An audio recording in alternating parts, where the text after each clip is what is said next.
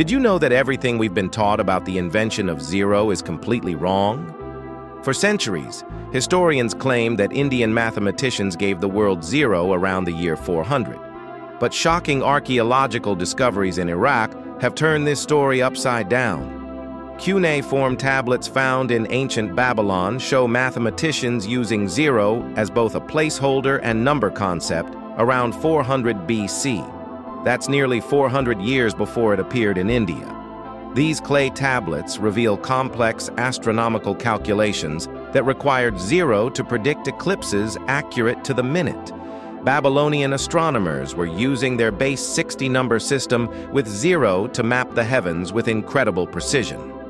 But when Babylon fell to Persian conquest, this mathematical breakthrough vanished into history.